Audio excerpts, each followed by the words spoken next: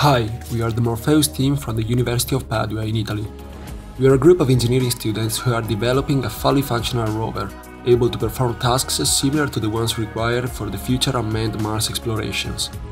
Since the amount of expertise required to develop a complex system such a rover is great, our team is composed from people with different backgrounds, coming from almost all the engineering branches: aerospace and mechanical engineering, electronic engineering, information engineering, control engineering. We see this different experience not as an issue, but as an added value that allows us to fulfill all the objectives of this challenge. The Morpheus rover can be controlled remotely by a human operator. The rover will be able to drive on harsh terrains, collect rocks and samples of surface soil, and to perform simple maintenance tasks. The rover has 6 wheels, and it can drive through a skid steering configuration. It mounts a stereoscopic vision system and other sensors that make it able to drive also in an autonomous mode. The telecommunication system will involve an omnidirectional antenna. The rover also features a robotic arm with 3 swappable manipulators and a sample extraction drill. The rover has been equipped with an anthropomorphic robotic arm. It has been designed to be versatile, light and economical. Devised to be adaptable, it comes with interchangeable end effectors. One is a grab, which can be used to collect samples, for example stones or loose soil. It can also seize an object's handle. The second end effector adds 3 degrees of freedom, making a total of 6. With a different actuator configuration, the reach of the arm is greatly extended, allowing the arm to reach up to a height of 150 centimeters. The goal of the robotic arm controller is to provide a transparent interface which allows the user to move the end effector with a joystick. The main idea is to let the final user to freely move the end effector in a 3-dimensional environment without any particular constraints.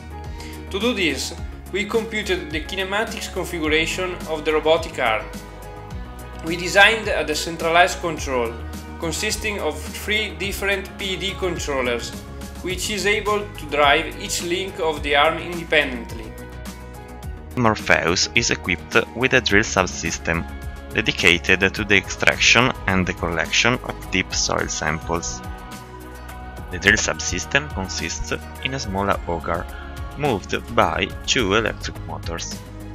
A 22-watt engine supplies the necessary torque, while a 5-watt motor allows the drill to extend to reach the maximum depth of drilling and subsequently retract.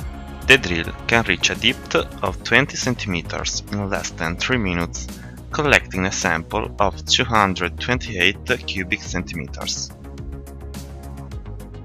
The localization software is based on a simple but effective algorithm that merges the data collected by a GPS sensor and an IMU sensor. This fusion is practically obtained through a common filter that implements fuzzy logic techniques in order to decide which measurements are reliable and which are not. Obviously, the sensor measurements are affected by a bias error, and they have to be cleaned before being used by the software. However, the algorithm has been shown to improve considerably the estimates of the position of the vehicle, allowing the use of straightforward navigation techniques for the guidance of the rover. Morpheus is equipped with a stereo vision system consisting of 2 cameras displaced horizontally from one another. In this way, we obtain 2 different views on a scene in a manner similar to human binocular vision. We have implemented a real-time visual odometry algorithm that estimates the rover position and orientation, examining the changes that motion induces on the images of the vehicle onboard cameras. At each step, the algorithm matches the key points between the left image and the right one, triangulates these features and performs the motion estimation through a 3D to 2D procedure.